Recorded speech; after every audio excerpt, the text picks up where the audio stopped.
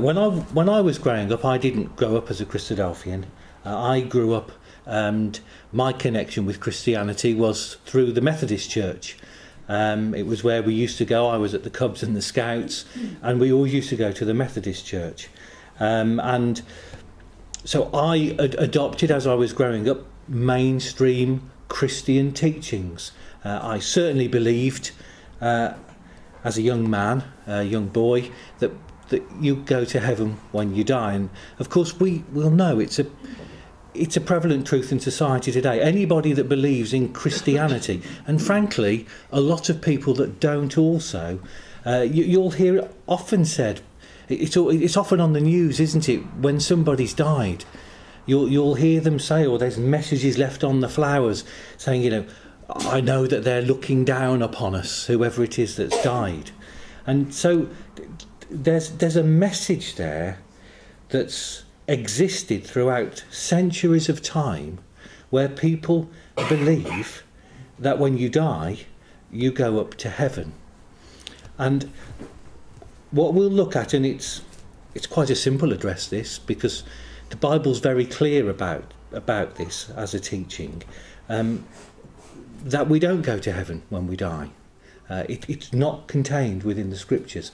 And it's interesting, you know, if you go home after this talk, if you're so inclined, that you type in Google, do we go to heaven when we die, or what happens when we die, or anything, type it in and have a look, and Christian teaching on going to heaven, you'll see that what comes up is a number of different people, obviously from different Christian sects, but they will in the main be directing your thinking to the 4th century AD, the 3rd and 4th centuries AD, when you've got Saint Augustine and various other people writing about these subject matters.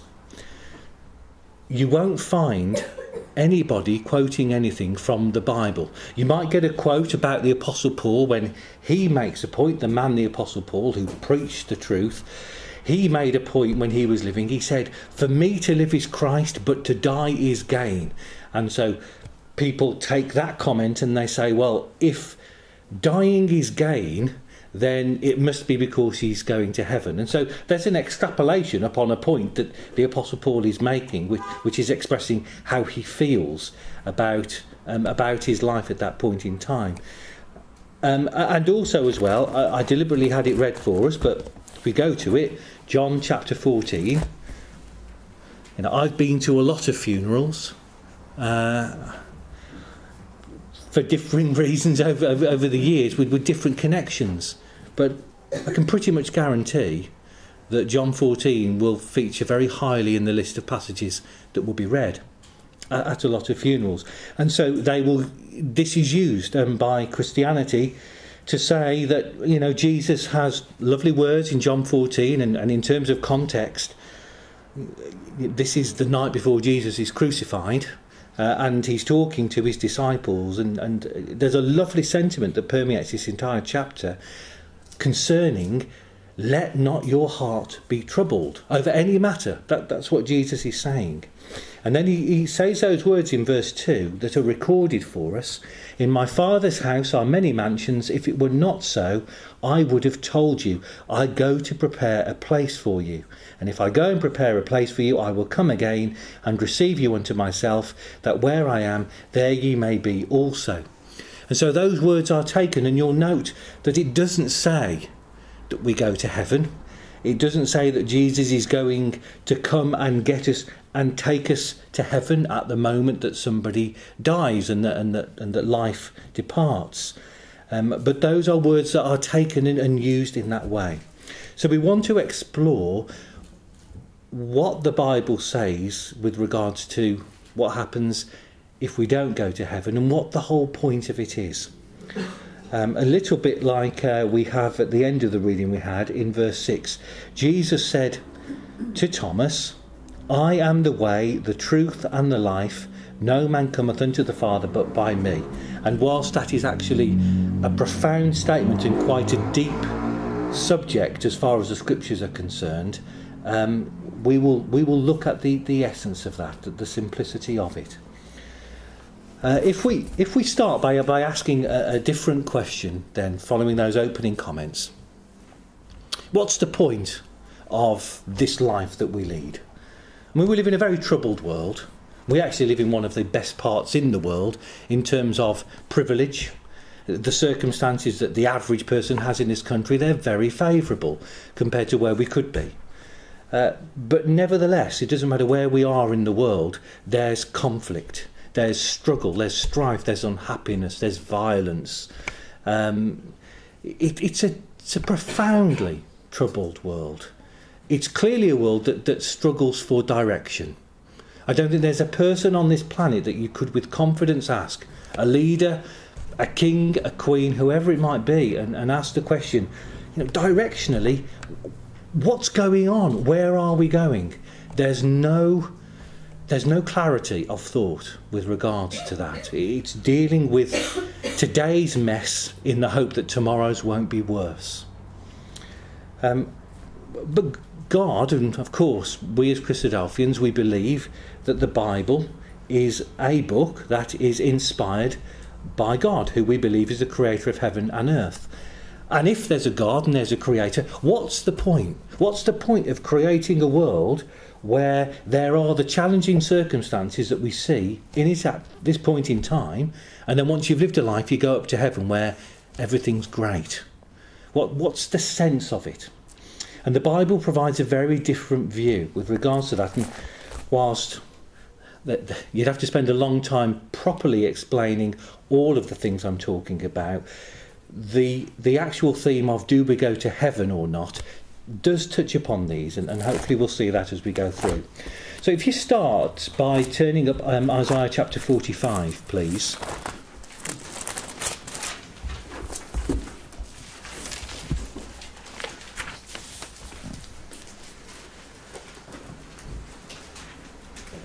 Isaiah 45 and verse 18. So God says, it's recorded for us here, "Thus saith the Lord that created the heavens, God himself that formed the earth and made it. He hath established it, he created it not in vain." So there's a statement of intent there. We're told a couple of things. One, God created the earth. Two, it wasn't a vain thing. In other words, it wasn't something without purpose. There was intent. What's the intent? He says, "I formed it to be inhabited." So this earth was created so that it would be lived in. And so we can look around the world in which we live and we can say, well, tick that box, because it might not be a happy place, it might be a troubled world, but there's definitely life on it. It develops a little bit more than that when we come across to the prophet Habakkuk, one of the smaller books towards the end of the Old Testament.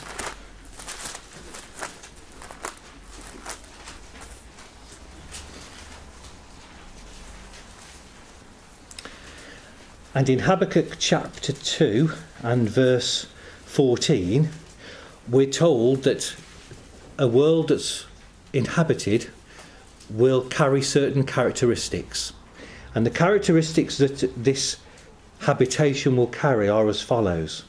"The earth shall be filled with the knowledge of the glory of the Lord as the waters cover the sea." So this habitation that exists is knowledgeable of God and reflects his glory. Two fundamental carrying characteristics of this people that inhabit the earth. Now, you wouldn't have to know your Bible to know that today's world doesn't reflect this. And this isn't the only place in the Bible it's reflected, but what it does do is talk about the long-term outcome. And God has an outcome for this world which is being outworked at the moment. The knowledge and the glory of the Lord on the earth. So in terms of scope, what we're told from the scriptures is that God is concerned and interested in the earth. That he's doing something from his perspective that's constructive with it. So not something ethereal, not something in a different place or a different time, but on the earth. And so we want to explore then, if there is to be this group of people that inhabit the earth, that reflect a knowledge of God and the glory of God, then how does that happen in practice with regards to the lives that we lead? This process of life that we're now living, all of us in this room. If we go back to the beginning, I'd like to turn back to Genesis and chapter 2. Genesis chapter 2 and verse 7. Genesis 2 records for us an account of how God created man. Significantly at variance with the world's or society's teaching of how man came to be, but this is the Bible's account, and it's an account that we as Christadelphians believe.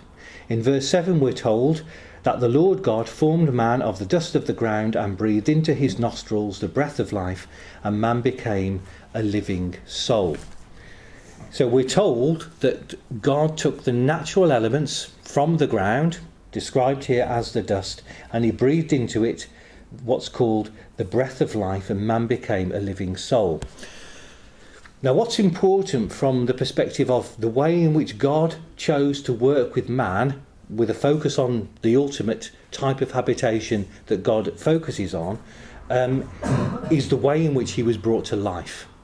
He was brought to life and became what Scripture determines as a living soul. Now, the Bible originally was written in Hebrew and in the Old Testament and Greek in the New Testament. And we ask ourselves the question, well, what's a living soul? We do note that it doesn't say an immortal soul, and we also are clear that the words immortal and soul never appear together. It's not a phrase that's known to the Scriptures, immortal soul. So the living soul, the word soul, if you look up the word in terms of the meaning and its etymology, it means a living, breathing creature. That's all it means. It's something that exists and is alive. And so the second part to that then, which I guess I've already just covered a moment ago, is, well, that living, breathing creature, as far as the Bible's concerned, does it have a point of termination? Is there a point where that can die? Is it possible for it to disappear, or does it just continue? Because there are those that might argue, well, a soul, can you really see it? It's not a tangible thing. I'd argue actually it is. It's the substance of what you see. It's the living, breathing creature of which we all are. But Scripture is emphatic that we're not built to last.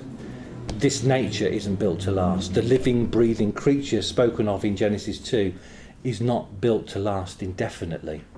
And equally importantly, the Scripture does not differentiate when it comes to the nature, the substance of what we are, that living, breathing creature, between a man, a woman, or any kind of animal.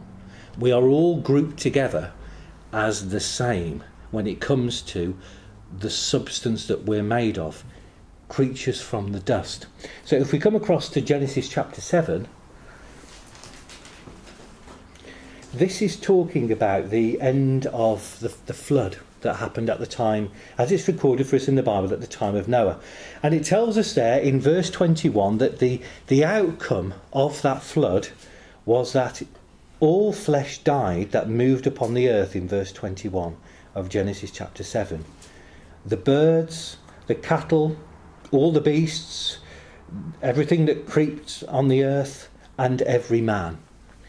All in whose nostrils was the breath of life, of all that was in the dry land, died.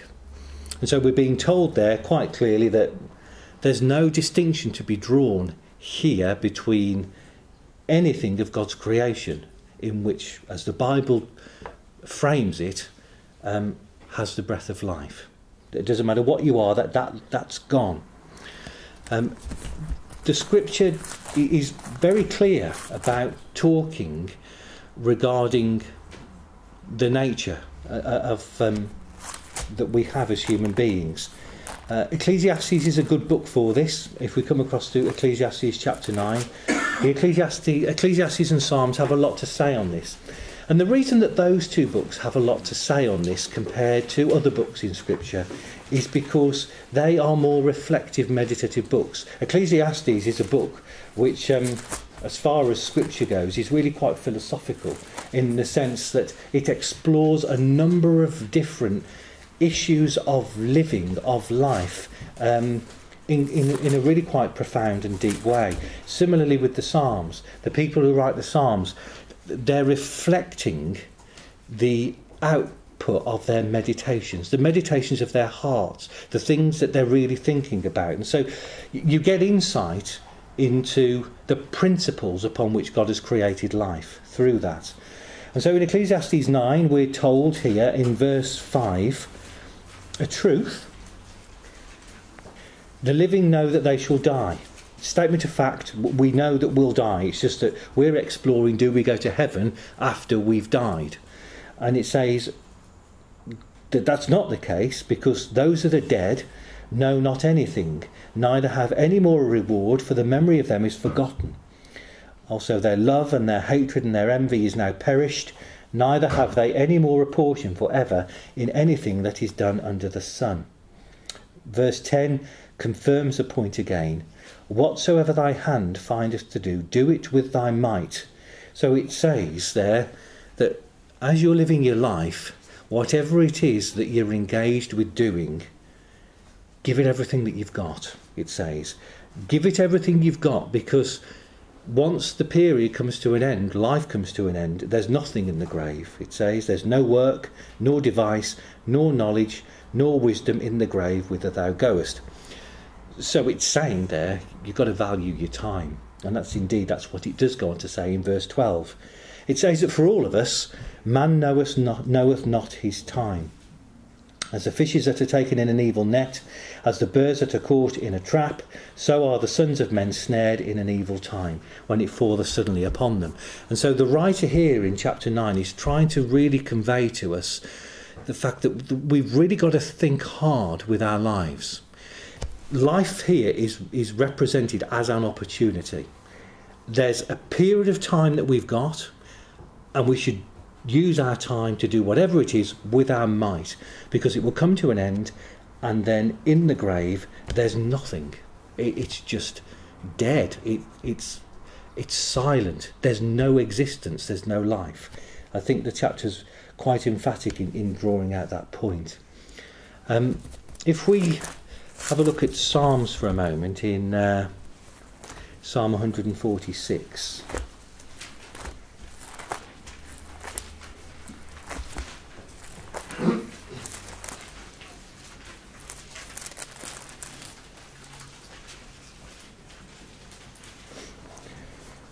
We get a reiteration here of what we just read in Ecclesiastes 9. In verse 4 of Psalm 146, we'll come from verse 3. Actually, let's go the whole way. Shall we read from verse 2? We won't go as far as verse 1. Verse 2, while I live, will I praise the Lord. So the Bible would say that should be your point of focus. That's what it's encouraging someone to do. If you're alive, praise God. I will sing praises unto my God while I have any being. So that's the position of this writer. And then in verse 3 we're told, put not your trust in princes, nor in the Son of Man, in whom there is no help. I think a significant proportion of people today, whilst they might recognise or may not recognise certain values in Theresa May or whoever it is who wants to lead the country, I think most thinking people would say, well, I'm not going to put my trust in them. That's not where I'm going to rest my hopes. And that's what this is expressing as a sentiment, that there's nothing that's going to come out of putting your trust in people. They can't do anything for you. There's no transformative impact that's going to come about from whatever it is the people in positions of power and authority are able to actually deliver. So in verse 4 it then says, for the prince, in verse 3, whoever it is that's in a position of authority, whoever it is that is the person of the moment. Verse 4, their breath goeth forth, but they return to the earth. In that very day his thoughts perish. And the reason for coming to this verse as well is just to draw out and re-emphasise, because the word was also in Ecclesiastes chapter 9, It's the word perish. And that is a permanent extinction. It's not talking about something that can be brought back to life. Something that is perished has gone forever. And so it's drawing out very clearly to us that even if you're the brightest shining light of the age in which you live, there's nothing that can be done for you to circumvent the process of the way we are made and the substance of our nature. We all die. But there is a difference between those that die that don't believe the things of the Bible and those that do. The Bible's very clear to draw it out. And so we ask ourselves the question, well, if we don't go to heaven, and we just confirm that if we come across to the Gospel of John in chapter 2, if we don't go to heaven, then what is it?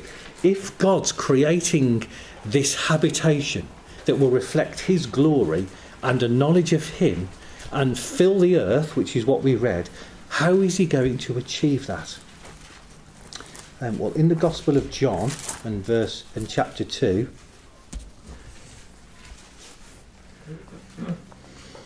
I can always remember, it's never left me, when I came into contact with the truth. The first book that I was given it's a book called Christendom Astray, written by a man called Robert Roberts. And whilst the English is perhaps a little bit antiquated, the modes of expression that are used aren't current, I do remember reading it, and I really can, with a moment of clarity, when I read the chapter on about not going to heaven and opening the Bible, which churches aren't very adept at, and just simply reading passages and the penny dropping that, well, whatever I do believe, if it's based on the Bible, then it can't be that we go to heaven. And this is one of the important verses. I always remember the first time I read it. John chapter 3. Now, the Gospel of John is written from a perspective that John's writing after the events, and of course he wasn't there writing an eyewitness account at the moment that things happened, but he actually expresses it in that way as well, whereby he talks about the things that have happened whilst he was with the Lord Jesus Christ. He's a man writing after the event, and sometimes reflects on the fact that that's exactly what it is. He's reflecting on what he observed and provides his own insights on occasions. Anyway, here he's writing following the Lord Jesus Christ's death by crucifixion. And he says in verse 13 of chapter 3, "No man hath ascended up to heaven, but he that came down from heaven, even the Son of Man, which is in heaven." So I remember reading it for the first time and thinking to myself, well, firstly, what happened to all the people before Jesus lived, if in terms of going to heaven, and could anything have happened subsequent to him going? But the scripture is very emphatic because it's writing about when Jesus is already in heaven. It says no man has gone up to heaven in verse 13. Only Jesus Christ, which, as it says in the present tense when John was writing it, Jesus is in heaven, but nobody else is. Now, I really remember that sinking deep into me, being staggered that a belief that countless millions people have, that you go to heaven when you die, is in black and white, where it's not evasive and it's not open to interpretation. No man has gone up to heaven.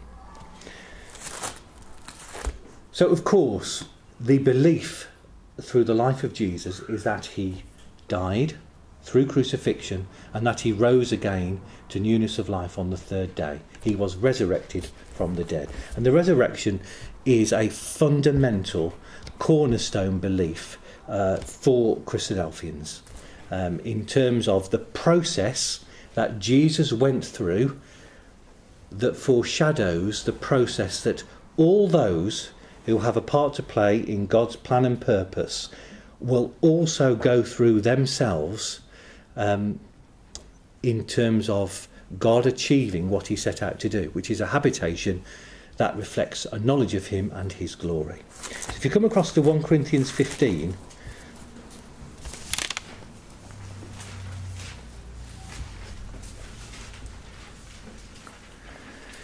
1 Corinthians chapter 15, and we have the Apostle Paul here. He presents for us a logical argument. It's a sequential thought process. It's almost as if he's thinking it through as he's writing it, not for his own benefit, but for the ecclesia at Corinth. As he goes through consequentially that if you say this, then this will be the case. And so it leads us to an understanding of what it means with regards to believing whether Jesus Christ rose from the dead or not. So in verse, let's have a look, verse 12. If Christ be preached that he rose from the dead, how say some among you that there is no resurrection of the dead? So that's the question, and that's the point of tension when we're considering this subject in terms of how is God going to achieve what we read he's going to achieve with this earth. And so Paul, and you follow it through, and it's not especially complicated. In verse 13 he says, if there isn't a resurrection of the dead, then Christ is not risen, and that stands to reason. If Christ be not risen, then our preaching is vain and your faith is also vain. So he starts off by saying, if that as an event didn't take place, this is all a waste of time, this is pointless. He says in verse 15, yea, and we are found false witnesses of God. So we'd be liars if this was the case, because we've testified of God that he raised up Christ, whom he raised not up, if so be that the dead rise not. For if the dead rise not, in verse 16, then is Christ not raised. And in verse 17, if Christ be not raised, your faith is vain, ye are yet in your sins. And so crucially he then says, if none of this happened, then there is only one outcome, and the outcome isn't that someone goes to heaven. The scriptural terms that are used for people when they die is one of two words. They either perish or they sleep.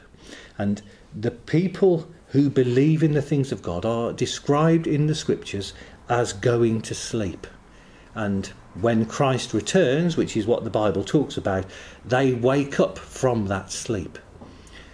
But if they aren't associated with these things, then God in his mercy, because he's not a vengeful God in wanting some kind of everlasting punishment, it's just that a life of ignorance of God, it results in an outcome, and that outcome is eternal sleep, eternal rest, if you like. You perished, you're gone forever.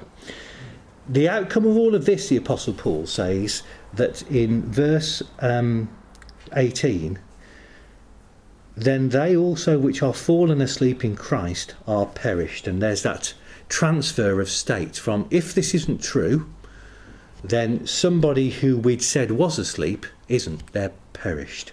And there's those two classes of people. If we come across, just to test this, if we come to 2 Samuel 7, please.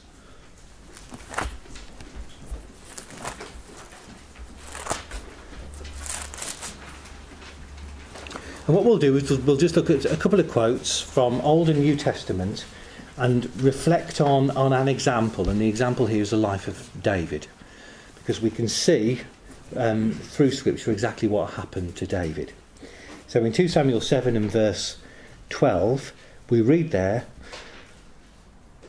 when thy days be fulfilled, so when your life comes to an end, thou shalt sleep with thy fathers. So we get that term, and David's told that he's going to go to sleep. And God says that there's going to be development from David concerning his purpose, which is that habitation which we've spoken about. I will set up thy seed after thee, which shall proceed out of thy bowels. I will establish his kingdom. Verse 14, I will be his father, he shall be my son. And verse 16, thine house and thy kingdom shall be established forever before thee, thy throne shall be established forever. So here we have, through David, something that is going to result in a state of permanence. It's going to exist forever. There's going to be a kingdom that comes from him. But David's told very clearly, this is going to happen after your life has come to an end. So David will be asleep. If you come across to Acts chapter 2, when the apostles were preaching God's purpose, the good news of what's called the kingdom of God, a phrase which most people in Christendom are at least familiar with, they spoke about David.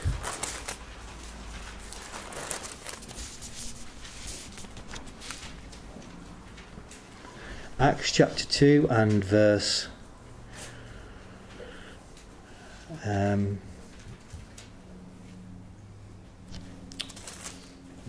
29. Men and brethren, let me freely speak unto you of the patriarch David, that he is both dead and buried, so that confirms what we read in 2 Samuel 7, and his sepulchre, his grave, is with us unto this day. Therefore, being a prophet, and knowing that God hath sworn with an oath to him, that of the fruit of his loins, according to the flesh, he would raise up Christ to sit on his throne, he, seeing this before, spake of the resurrection of Christ, that his soul was not left in hell, neither his flesh did see corruption. This Jesus hath God raised up, whereof we are all witnesses. So we have here, and for David, and it's reflected in his Psalms, a hope of the resurrection. David is dead and buried, it says, but he had a hope of the resurrection.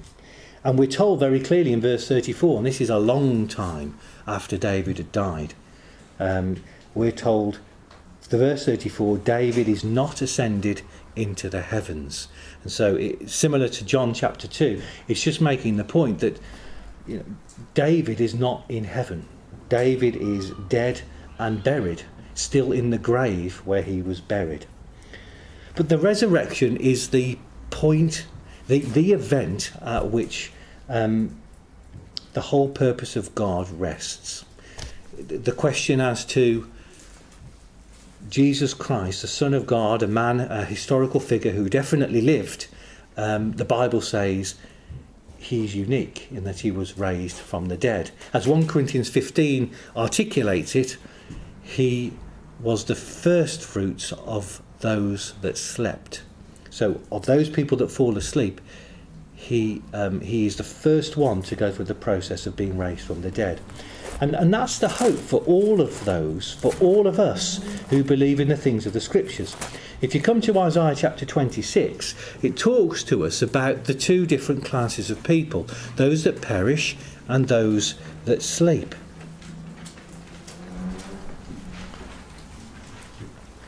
Now this is a bit similar to Psalm 146 that we looked at. It's talking about people who are put in places of authority, positions of authority. What happens to them? We're told in Isaiah 26, it says, verse 12, Lord, thou wilt ordain peace for us, thou also hast wrought all our works in us. O Lord our God, other lords beside thee have had dominion over us. And in the context of modern day, it can be whoever. It can be a David Cameron, a Theresa May, whoever it might be. But they have the position of authority where the decisions they take, they have an impact on society. I'd argue they're not transformative, as I've already said, but they have that position of authority. That's the type of person that's been spoken of here, although dominion in the cultural and historic sense of when we're reading conferred a greater degree of power than politicians have today. But that's beside the point. In verse 13, as we've just read, it says, Other lords beside thee have had dominion over us, but by thee only will we make mention of thy name.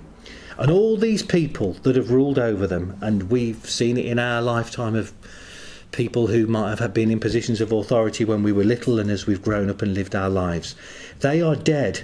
They shall not live, they are deceased, they shall not rise. And so it's very, very emphatic. They're dead, they won't live, they're deceased, they shall not rise. The rising there with reference to resurrection, coming out of the grave. Therefore hast thou visited and destroyed them and made all their memory to perish.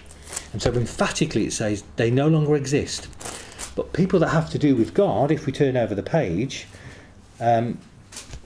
when we come to God's people, we're told in verse 19, Thy dead men shall live. Together with my dead body shall they arise. Awake and sing, ye that dwell in dust, for thy dew is as the dew of herbs, and the earth shall cast out the dead. See, we get the clear distinction between the two classes of people. The one class which we hope to be part of, and it's how God is going to realise that global habitation of beings that reflect a knowledge of him and a glory of him, they will be resurrected from the dead. And so how does that happen? Is that staggered? Is it like Jesus after 3 days? Because we don't see many people being raised from the dead, do we, 3 days after they have died? And so Scripture makes it clear for us when that will be, and it's drawn out for us in Acts chapter 17.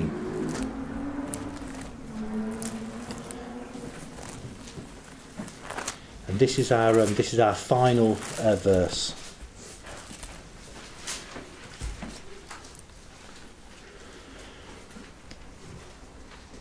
So in Acts chapter 17, the Apostle Paul is preaching to a group of people that consider themselves to be really quite intellectual, really quite smart.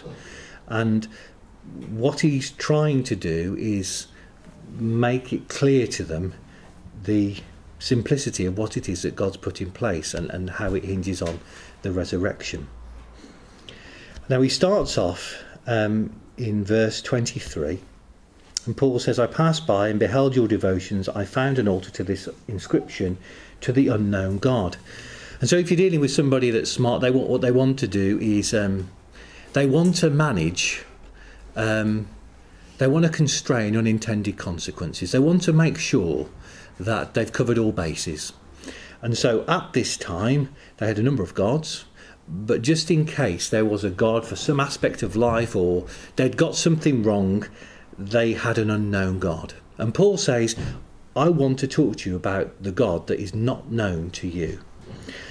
And so he talks in verse 24 that this is a God with tremendous power. It's a God, he is Lord of heaven and earth, dwelling not in temples made with hands. Verse 25, he's not worshipped with men's hands. He gives all life and breath and all things, which is what we read in Genesis 2. Verse 26, we're told that he has constructed this earth with the boundaries in place, that's created in different names and different peoples, but broadly the nation states that exist on the earth, the political landscape globally, the different languages and cultures that exist in all the countries. God's the author of that, it says in verse 26. And he's determined across the history of man exactly when certain things are going to happen. So there's a lot that Paul is saying here to draw out to them that the God of the Bible is truly an all-powerful God. He's one who's in control of a specific purpose that he wants to achieve, which we very briefly looked at this afternoon. Now, there is some responsibility conferred on individuals. Paul says in verse 27, he said, all of this has been done so that people should seek the Lord, if haply they might feel after him and find him, though he be not far from every one of us. And so we get an interesting dynamic here in the scriptures with regards to the fact that God does call people, but people themselves, there has to be something in them where they're searching out for things, thinking people. And then he goes on to say that in verse 31, God's calling out all of these people. There's people responding to his word, the Bible. There are others that don't. There are some that decide to dedicate their lives to it, and there are others that choose to say, what a load of rubbish, I'm going off to do whatever it is they want to do. But in verse 31 it says, there comes a point that God has appointed a day, a specific singular day, in the which he will judge the world in righteousness by that man whom he hath ordained, whereof he hath given assurance unto all men, in that he hath raised him from the dead. And so there's a specific day, and chapters like 1 Thessalonians 4 talk about this in more detail with regards to the fact that there is a process where all those asleep in Jesus Christ will be raised from the dead. Now the point for us, I think, is in verse 32, because just as you've listened to a talk this afternoon, there were those that listened to the Apostle Paul talking, and amongst that group they all had different responses, different thoughts, and a different intent that they were going to take away from it. When they heard of the resurrection of the dead, some mocked, and others said, we will hear thee again of this matter. The blessing of God for all of us, irrespective of the type of world we live in and the fact that we can't really control the circumstances of our life, is that he's given us all free will. It's up to us. We can determine whether we want to think about things and we want to pursue things. We can determine whether we want to set something at naught and move on. That's our decision. But the message of the Bible very strongly is that God does have a purpose. He is developing a creation of men and women that will reflect his glory and have an intimate and complete knowledge of him. And the process through which he's doing this hinges on the resurrection of the Lord Jesus Christ being the first to go through a process that all those who believe on the things of God will likewise at some point go through. And it's certainly the speaker's earnest desire that for those of you that aren't baptised and for those of you that are unfamiliar with these things, that in this world in which we live, you might take the wise decision of spending some time to reflect on the important matters of life.